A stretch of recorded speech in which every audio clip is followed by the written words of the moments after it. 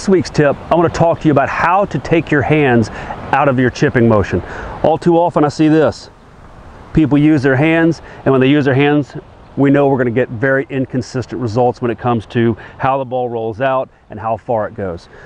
A great drill to do is to set up in your chipping motion and just use your right hand. You can see there's a bend in my rear wrist. There's a V formed right here. If that V collapses, as we see right here, I've used my hands too much. I want to hit some shots where I set up and I keep that bend and that V intact.